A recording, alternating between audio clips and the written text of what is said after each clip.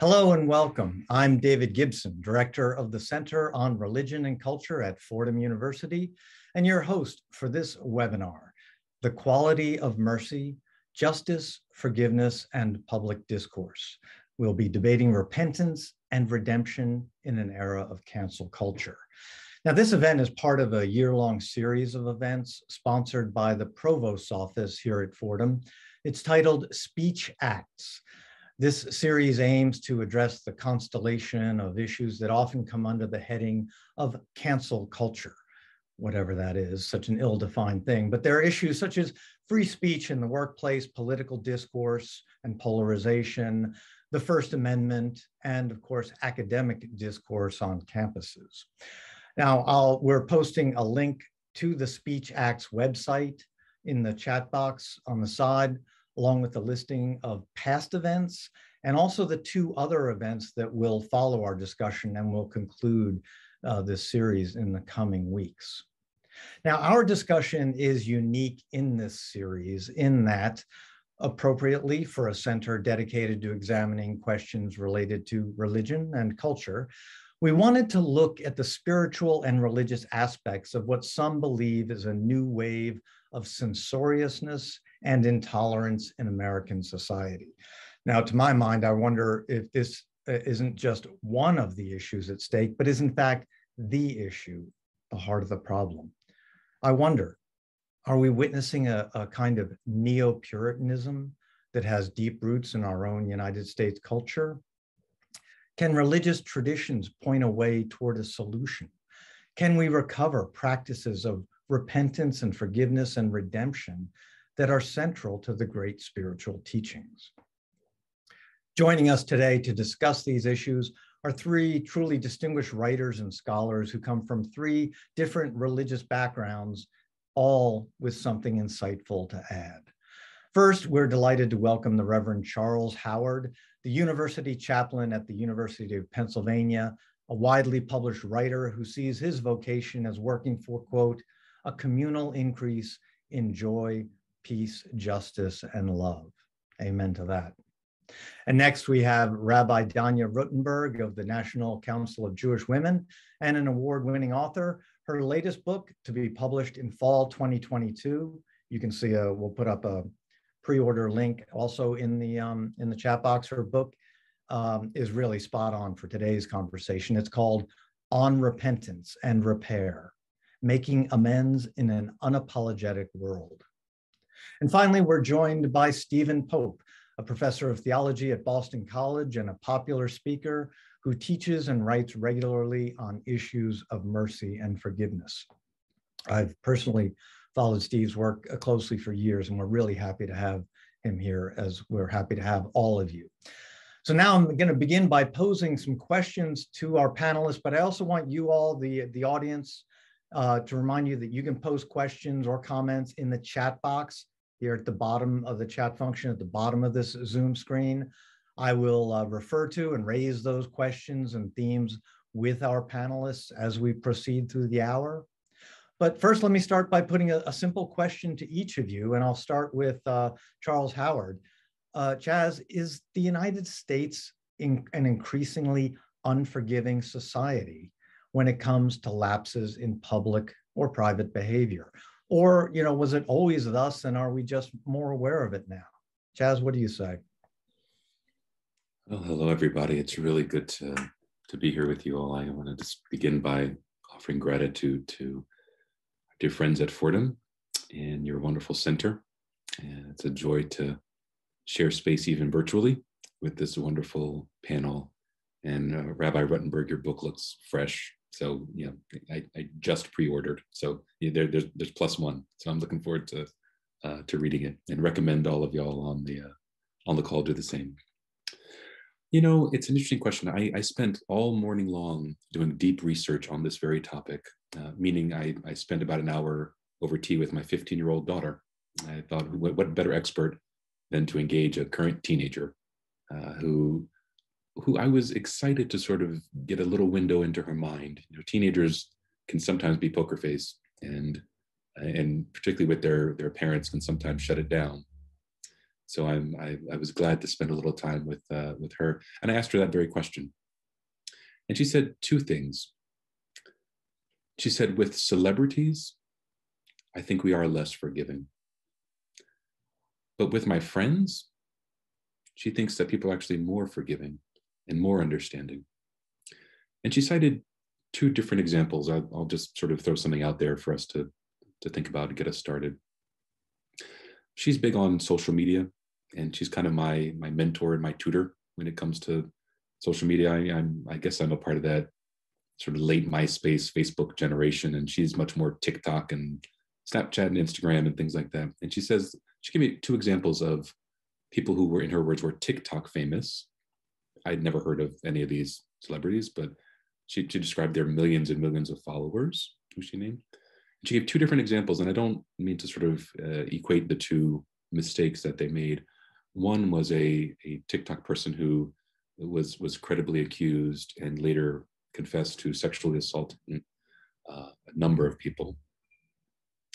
The second was to another sort of public figure on TikTok who made some racist comments. And she described how their followers canceled them, meaning they literally canceled their subscriptions to their like YouTube pages, that they stopped being their followers. They sort of, unfollowed people in the name of making a statement for a couple of things. One was we won't tolerate that type of behavior. Not on our watch. That's not okay.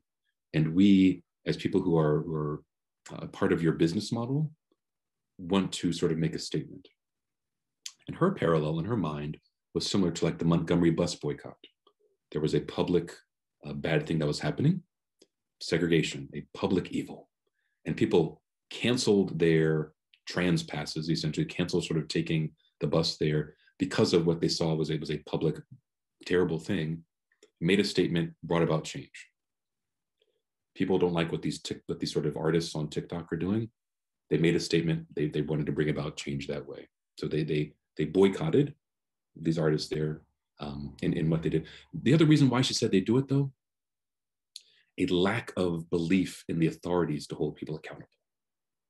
And this was just right. She's like, looked at what we see are people who are wealthy and powerful always get off. Courts aren't sort of stopping them. The law is not arresting them. They're always getting off. Therefore, we have to hold people accountable, she says. But when it comes to my friends, I understand why they make the mistakes they make. I know that they're going through. I know that person. I know he's not really sexist. I know he's not really homophobic or racist. Like he's kind of going through something right now and has a hard time at home. Therefore, like we'll check him and we'll push him or her. But like it's sort of a different situation, and we will allow them to sort of re-enter the fold. We will forgive them. She said it's much harder to forgive a celebrity, even after they post the kind of tearful video of, I'm sorry, I've learned a lesson. Please come back. Please don't affect my business. Please don't affect me personally. So like we never forgive that person, never. But I will always forgive my friends. And so to answer your question in a long roundabout way, I think in some ways we're actually less forgiving of public figures. But I think we're actually more forgiving of people in our circles because we have a greater understanding of the psychological soil that so much of our behavior emerges from nowadays. I'm not sure either is good or bad, but that's sort of the expert opinion of a 15-year-old who sort of poured into me this morning. Thank you. That's actually great. I have a 16-year-old, so I get that kind of wisdom is very good. And I want to return to that point of the personal versus the private because I think it's a fascinating one. Rabbi Danya Rutenberg, let's turn to you. So much in that, and talking about comparing cancellation to the bus boycott is so powerful. I'm going to take that with me, and I think there is really something there to the dimension of public versus private. The calling in versus calling out is the language used in the contemporary discourse, and that's about power, right? That's about whether or not you're in community with someone and are part of the bonds of ongoing relationship. And if you're in a community, then there is an implicit internal accountability, right? If you're my friend and I call you in, I say, ouch, right? What you did hurt. And your behavior doesn't change, that will affect the relationship eventually. But if someone has power out there, then my ability to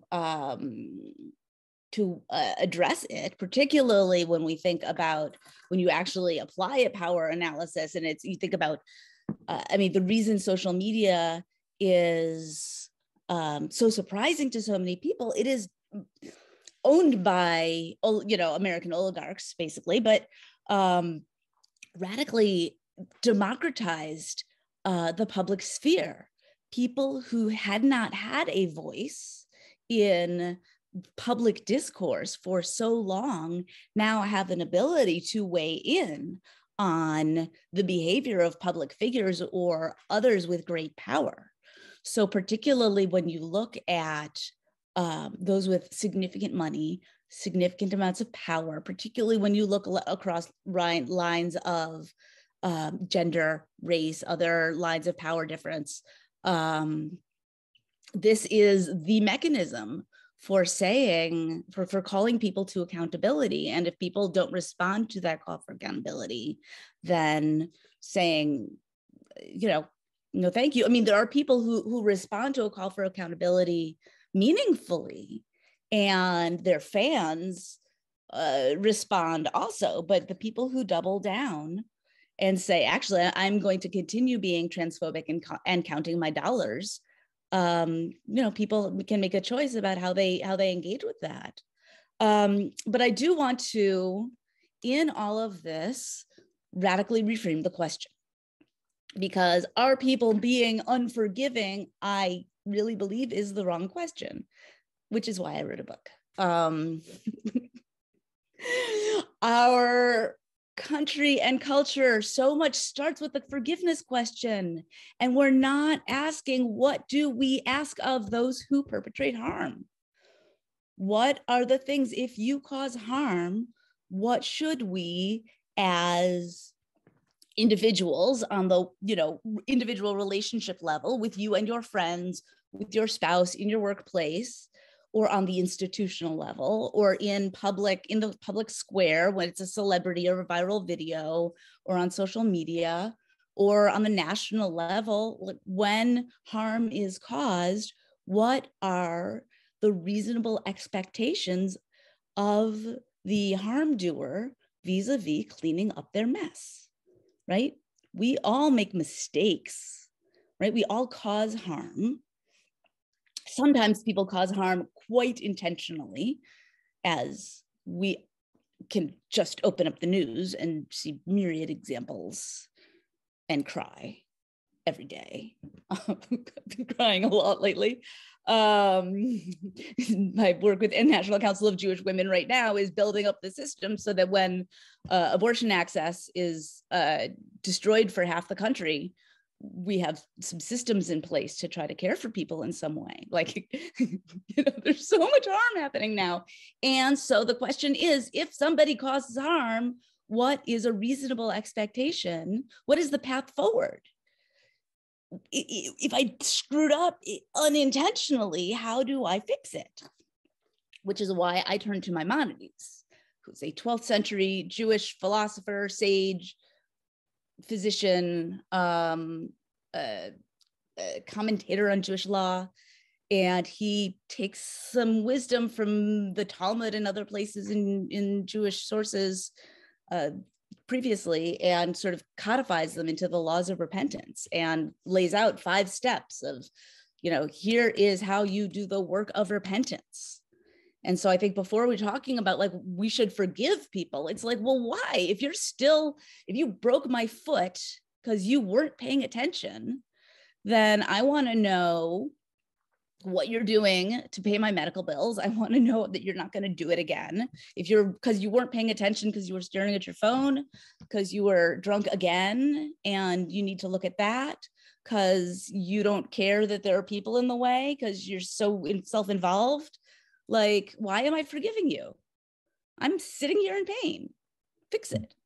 right? And so what are the things we can say before we can talk about, before forgiveness even comes up? Let's talk about the expectations on you to do some cleanup work.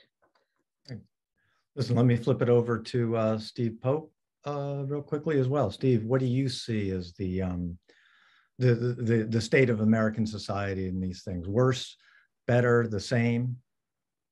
The big question, and I think to answer it, it's in many ways it's an empirical claim that historians would have to look at how did we function during the Vietnam War, which when I was a teenager, there was a lot of hostility, outgroup, anger, recriminations, suspicion.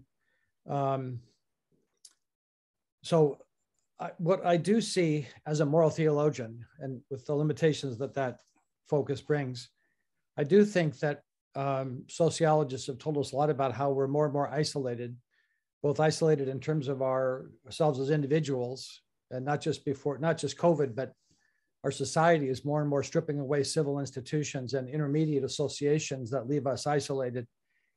And number two, isolation within our groups, our in-groups, the affiliation groups, that is aggravated and really ramped up a lot by social media and cable news and talk radio and so forth. So isolation, I think, tends to lead to number two, low empathy across groups.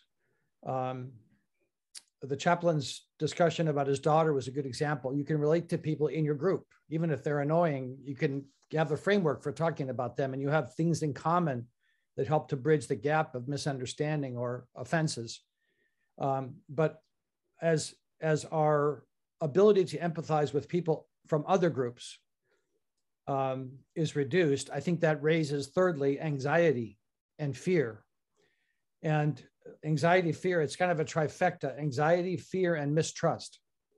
And of course, this third point is really important because the mistrust is now at historic highs since the 20th century, historic highs for our political institutions, for government, but also mistrust for outgroups and their members.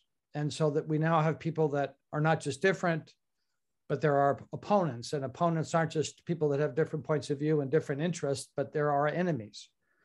And that all aggravates the problem of fear, which leads to fourth, I think, our worry that probably is the basis for thinking about this discussion is the lack of civility in our public spaces, lack of public discourse that is tolerant and seeking understanding, that people more or less are afraid of public spaces as being a place of offense and being offended, giving offense and being offended.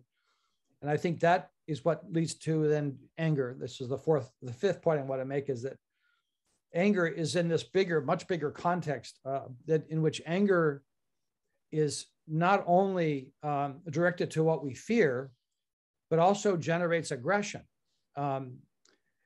Aggression that often acts in a scapegoating way to build solidarity within your group by identifying enemies outside your group. And that means that the more you can hate the other, the more your in-group solidarity is enhanced. So where does that leave us with forgiveness and mercy? In a bad way. And I agree with the rabbi that forgiveness is not a silver bullet. It's not a fix-all. It's not the solution, the panacea to all of this. I do think one of the problems we have when it comes to forgiveness is we don't have a clear consensus about what it means. And that we could talk about that more because I know my time is short here. I would say basically my understanding of forgiveness, and I do appreciate Maimonides and Thomas Aquinas, his rough contemporary, that forgiveness is best understood as a commitment to goodwill toward one's wrongdoers. The debate is whether goodwill should be conditioned on some performance that the wrongdoer has to enact, or is that goodwill toward wrongdoers unilateral?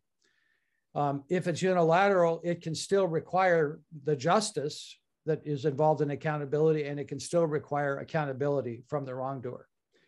Last point I want to make about this, though, is one of the problems of this framework is that often we think of the wrongdoer as the other person and not as ourselves. it becomes there's a big danger of self-righteousness. And this is endemic to in-group moral focus. So what I think really need now is for religious institutions and our moral authorities to talk about two big values. One is the importance of trying to understand how other people think when they don't share my framework, my presuppositions, my assumptions, maybe even in some of my core values. So curiosity is key. And I think secondly is humility, the willingness to see that we have our blind spots, we have our frailties, we've made mistakes, and that we shouldn't be standing in judgment of other people, but rather in a basic stance of human solidarity, that we share a common dignity, but also common moral weaknesses. That's very powerful. Thank you, all three of you, for setting this discussion up so well. And it's already raised questions. I thought I'd thought about everything before this, but I mean, the whole concept of power and public and personal.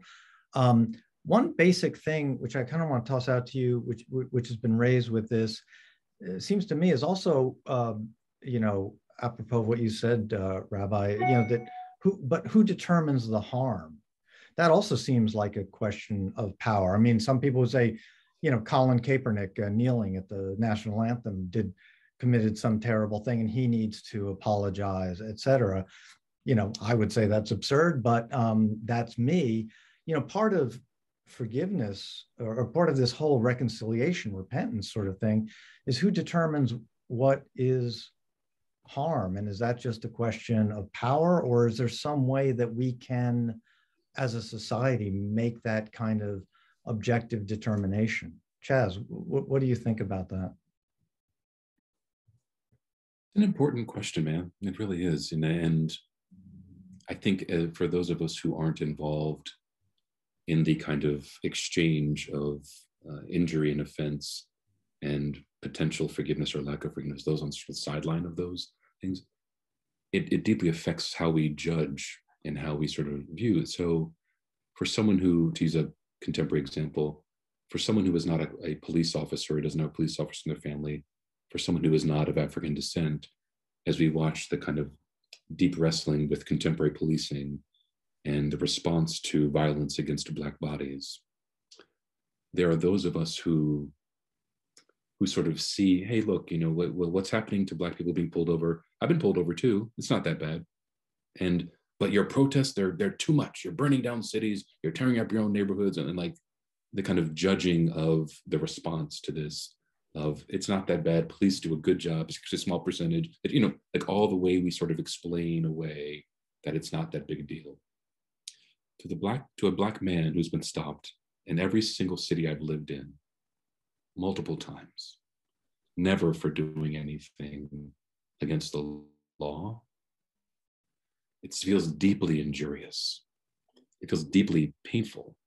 And so you're right. There's a sort of there's a missing of what's going on. And if you add to that all that Dr. Pope was sort of saying too around kind of echo chambers and lack of information, like all of that, it makes it hard. So to me, what I would say is, hey, look, like I understand your perspective. You have a cousin who is a police officer. Your experience with police officers is very different. As one person who's been injured by this, I see this particular issue differently. I'll just sort of juxtapose it with another issue. During the hearings for Chief Justice Kavanaugh, I believe, there was sort of so much conversation around violence against women, that hit my wife very differently than it hit me. I think I understood her perspective. I think I agreed with her politically, but I recognize as someone who has been sort of harassed, someone who has experienced sort of violence against a woman's body in a way that I hadn't, I sort of saw that exchange in a slightly different way than she did. I'm not sure I can sort of hold my perspective as stronger, better, anything at all like that, because I'm not involved in that exchange. I am involved as I'm a human being, and my heart breaks when there's violence against any other human being. I think you factor in sort of social media and the news and all those things and politics that makes each case unique. But to kind of fully go back to the question though, it's hard when you're not involved in it directly. It's really tough when you're not involved in it directly. I think that brings up what Steve was talking about, that humility, which someone of our posters as well put in there is an essential part. Also getting in, even those of us, again, the self-righteousness is always the problem. We're doing the right thing, the other person is all bad, but getting into the other person's, shoes, whether it's a woman or a person of color or whatever, is a way of determining the harm or understanding the harm. It seems better. Rabbi Ruttenberg, so what is, to pick up on your question though, and it seemed like an interesting also potential differentiation with Steve Pope and where he's coming from, but so what must we demand in order to confer forgiveness, if that's what in order to forgive? What must we ask of the person who has done harm? What must they do? So Maimonides lays out 5 steps of repentance functionally. I've spent a lot of time deep in his laws of repentance, and really there are 5 steps. The first one is, and this is in interpersonal harm, or for interpersonal, in cases of interpersonal harm. The first one is confession, a full and complete, without qualifications, accounting of the harm caused. This is not an apology. It is owning what you did. And Maimonides says it is ideally public. I don't think every case warrants that.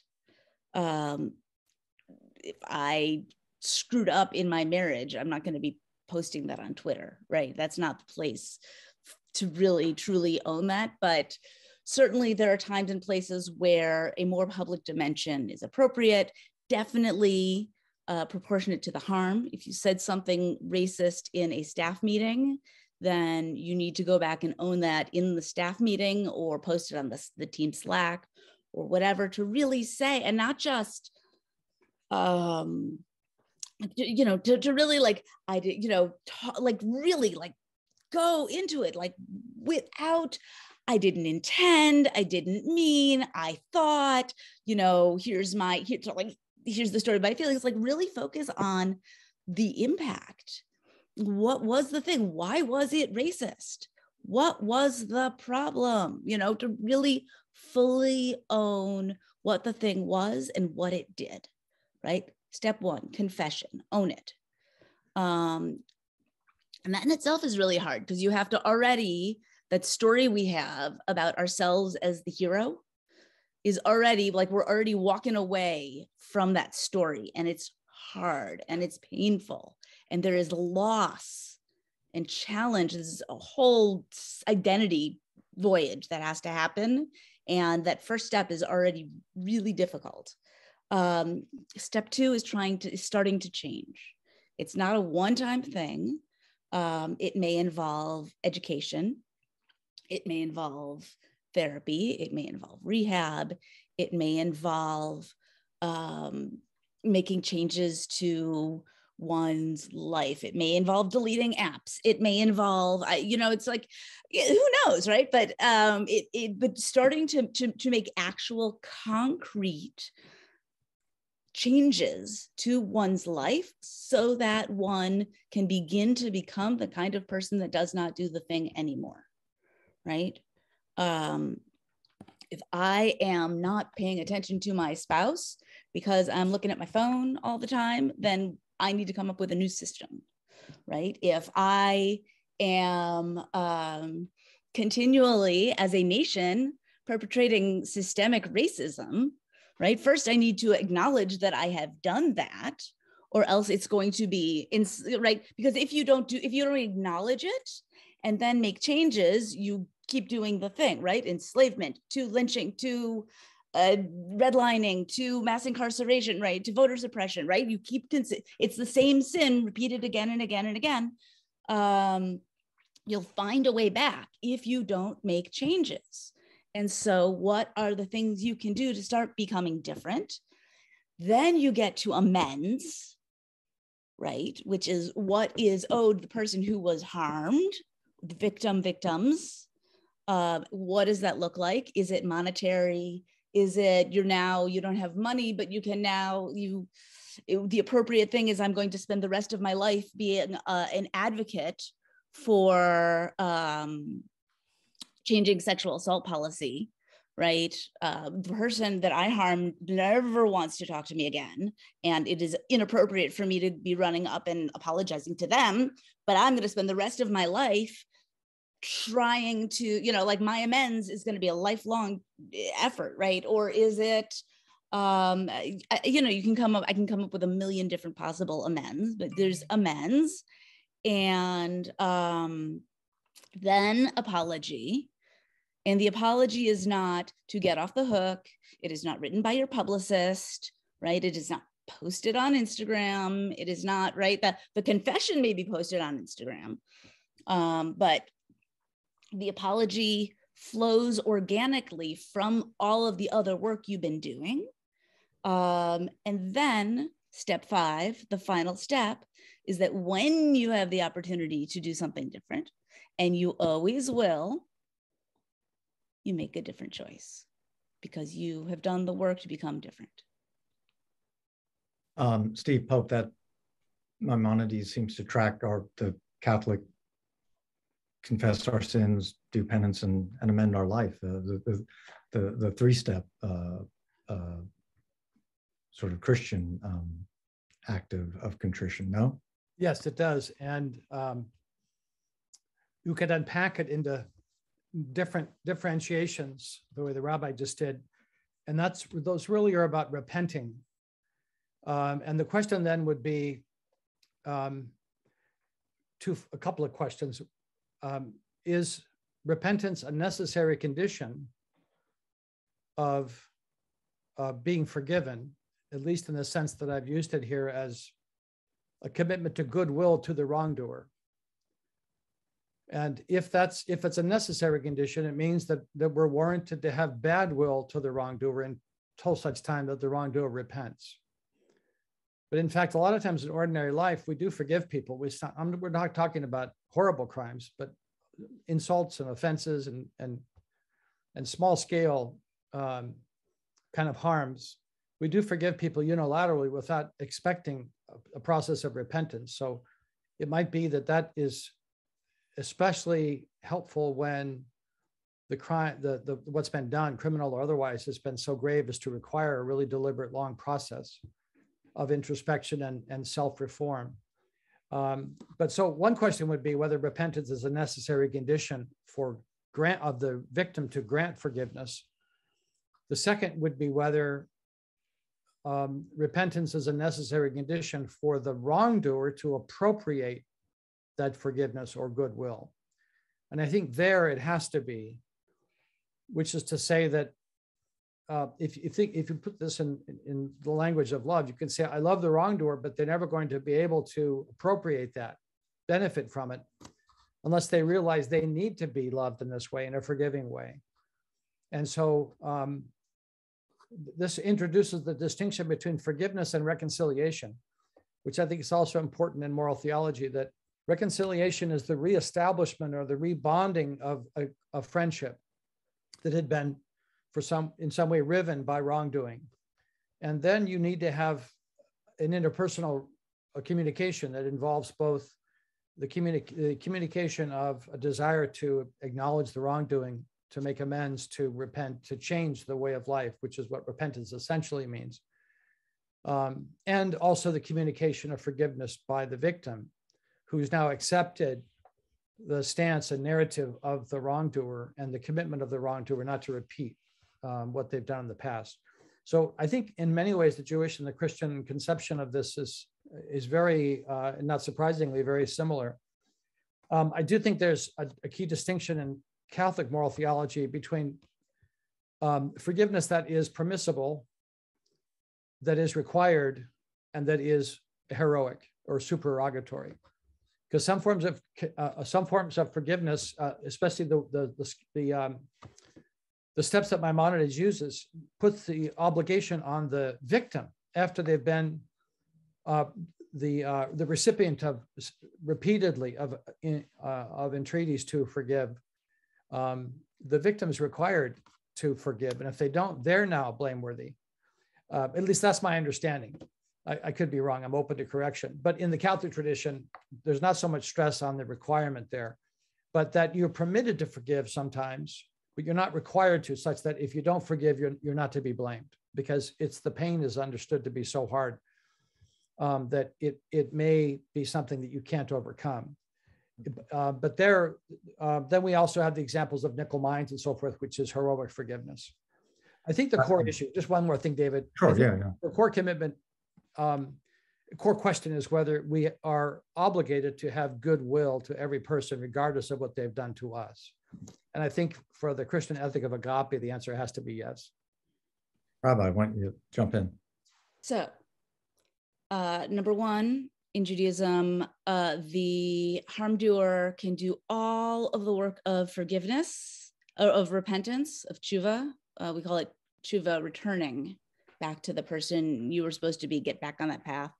You can do all of the repentance work at all the steps and never be forgiven. You are not sitting around waiting, dependent on the victim's forgiveness at any point.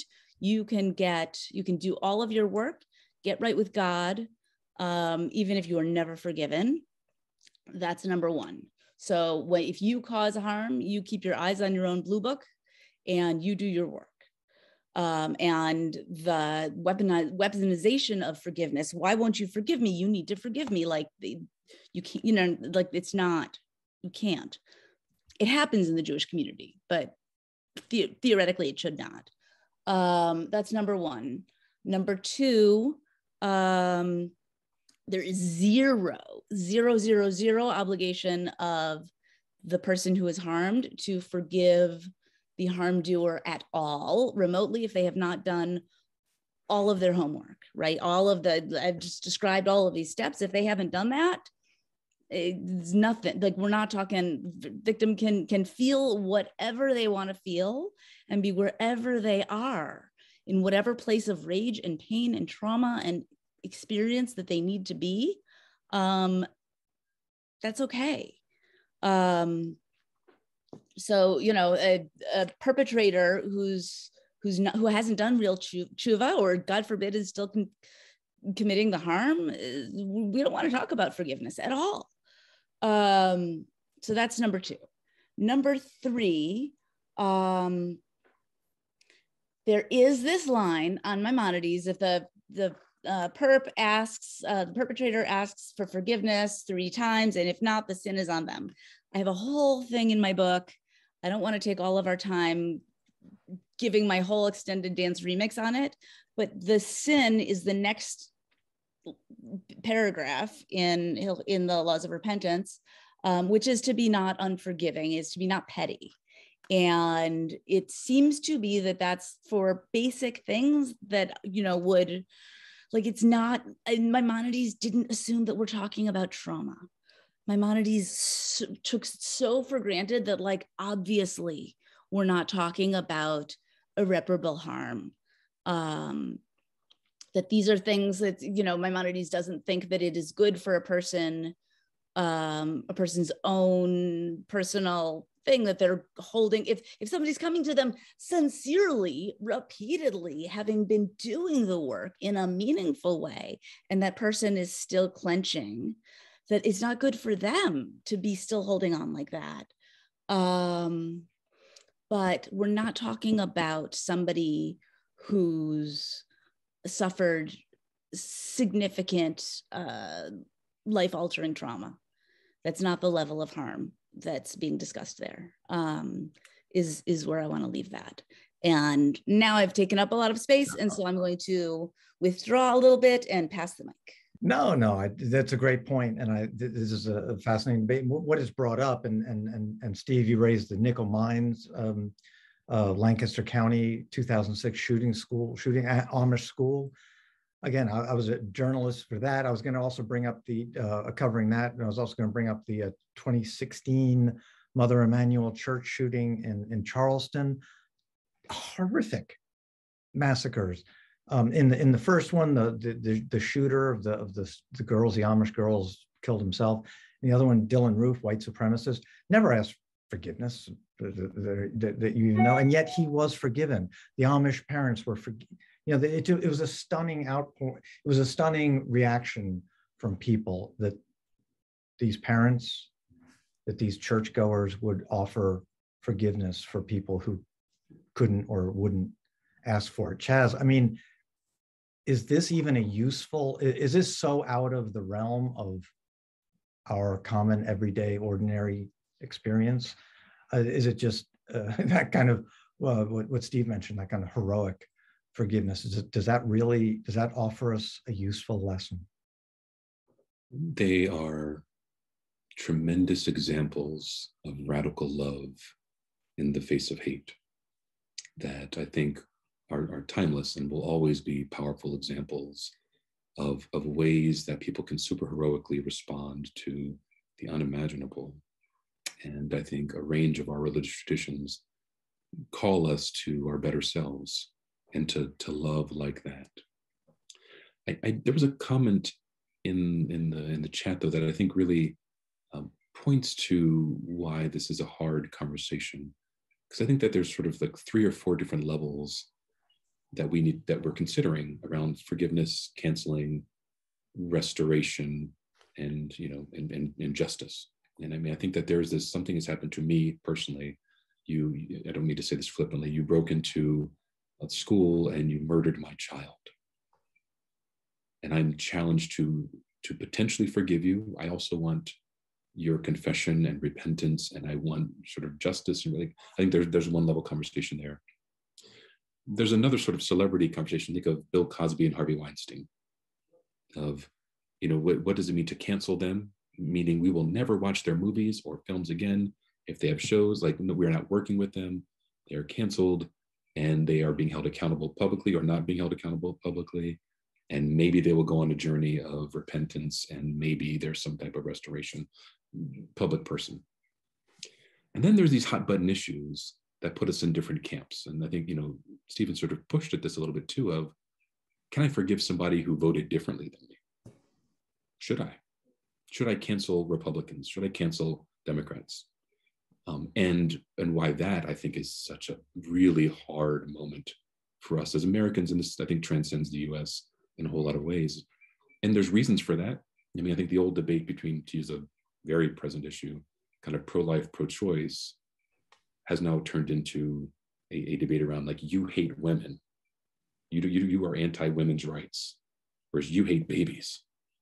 And how can I engage with you on the other side of this issue when you are dehumanizing me or dehumanizing others?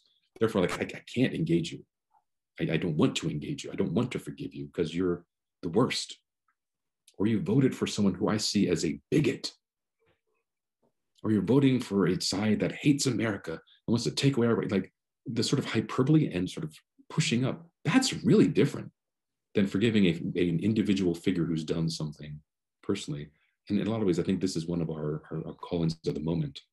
But the example you use around a stunning forgiveness of a racist shooter who goes in and kills people in a prayer service.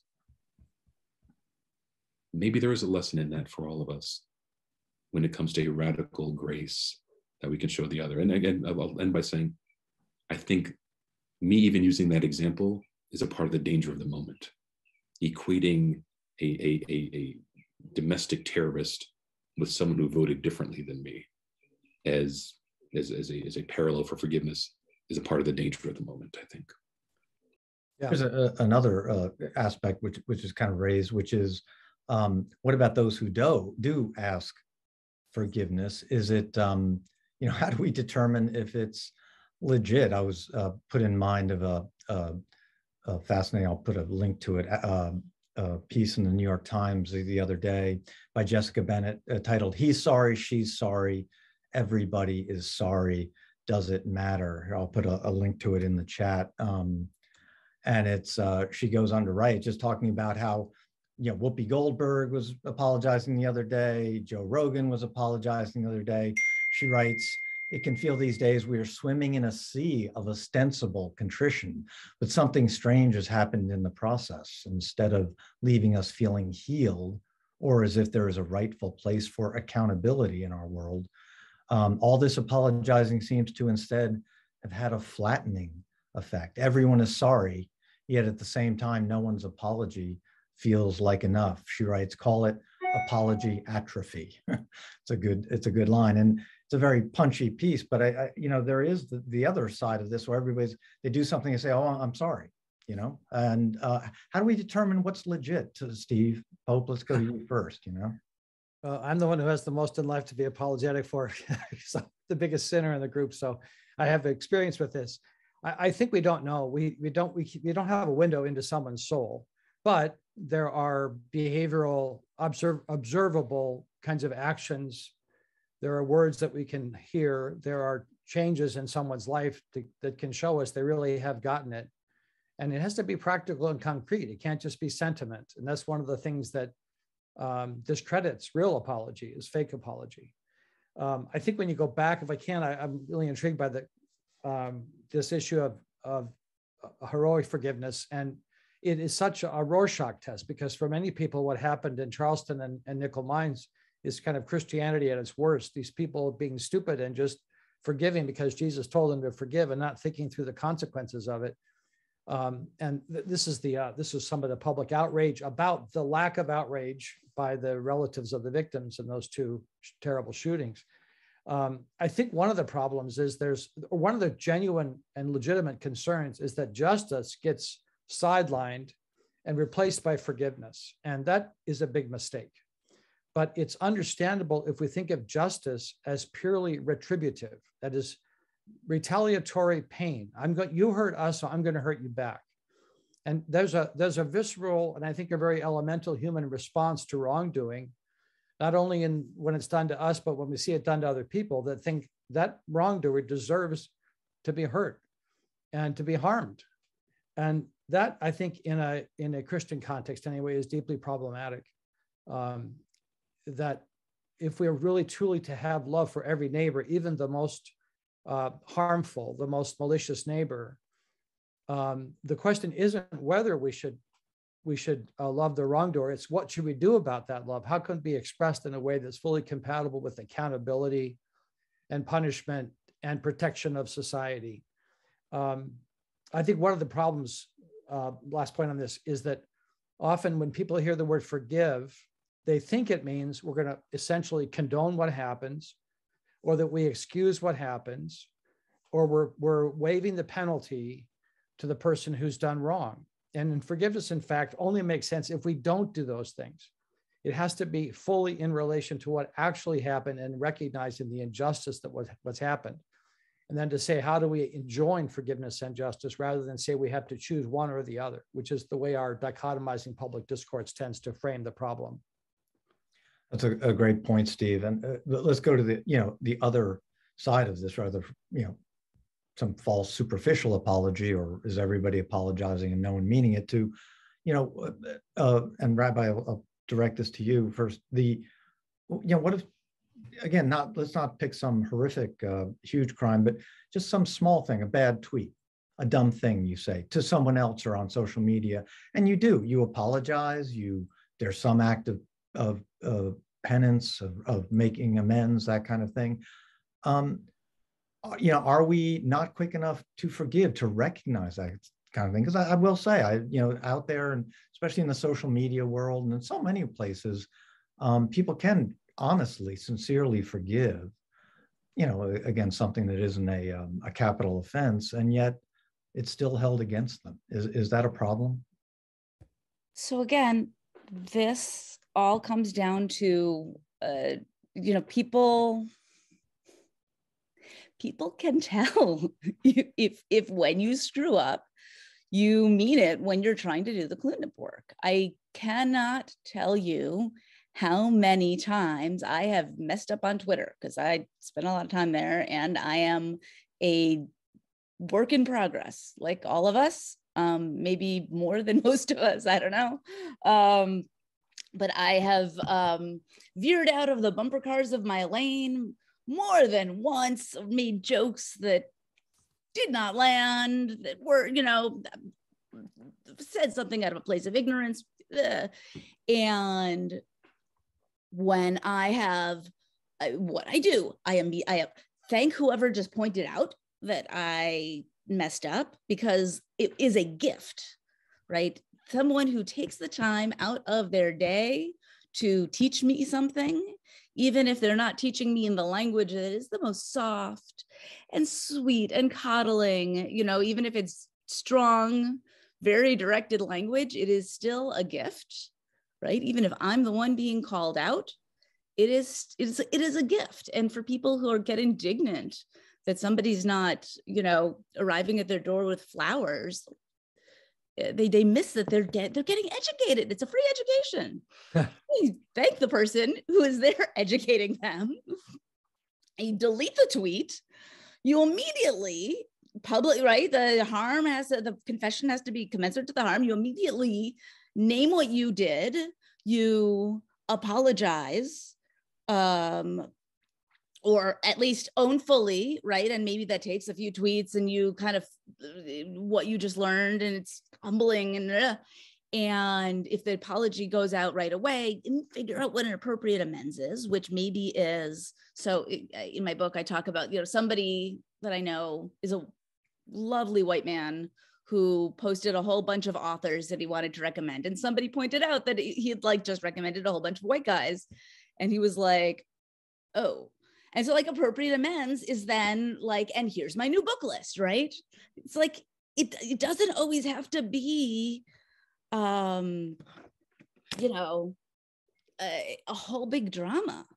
But being thoughtful about the fact that you are an actor in the world and your words and actions have impact. And if you can harm, you can also heal. If you can put out things that, whether or not you meant it, caused even a small amount of ouch for somebody, then you can go out of your way to do something good. It's not hard. I have to say, I love what you say, and I agree with that. But you're someone who's coming from a point of view, someone who's recognizing they too are a sinner, this humility that you've made mistakes. And I think it gets to a point, I think one of Steve's initial points of the danger of self-righteousness that we get into, and that we don't make mistakes. Can I just add one more thing? Sure, yeah, go. Can I just name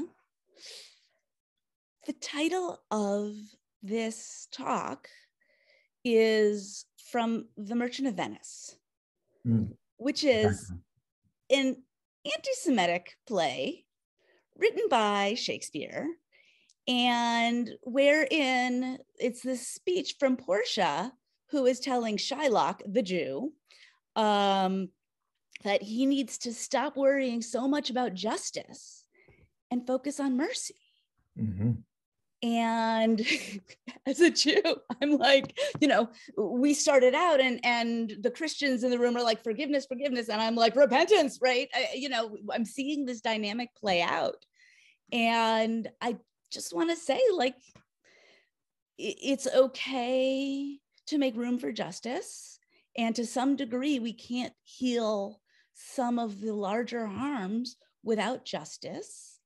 And,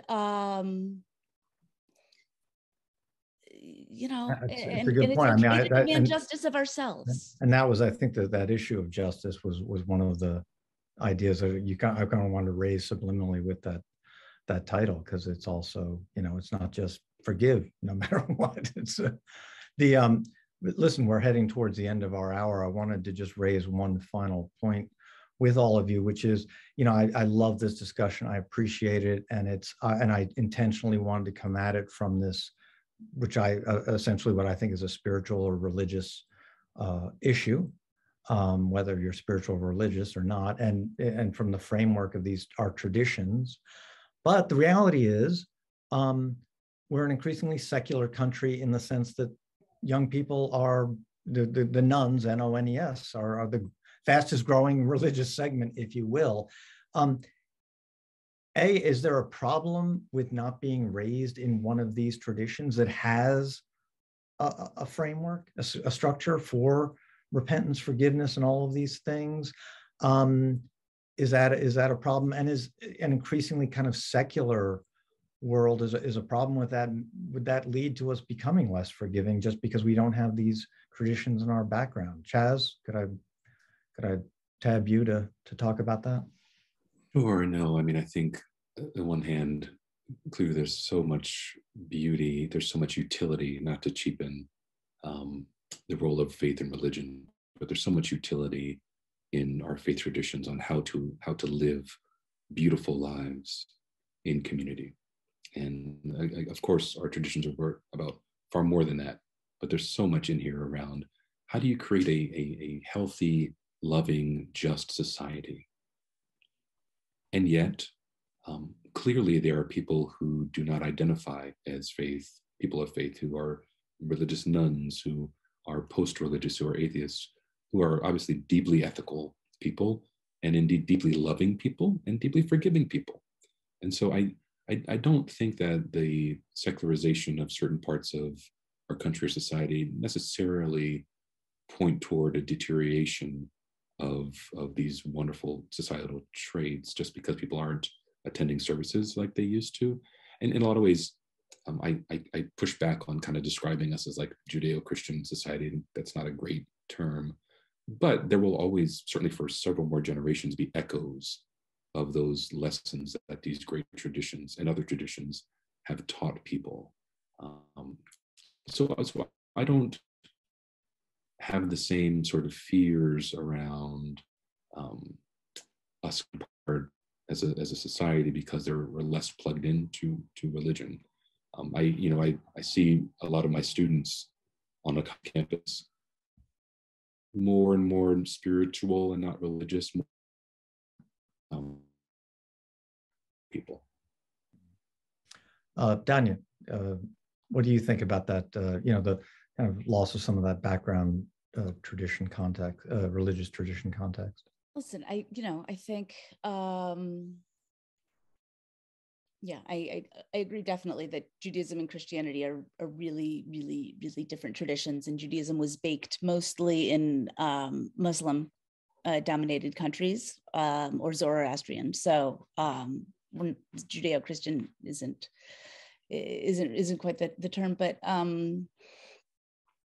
really it's okay that it's okay. And I think things come and go in waves.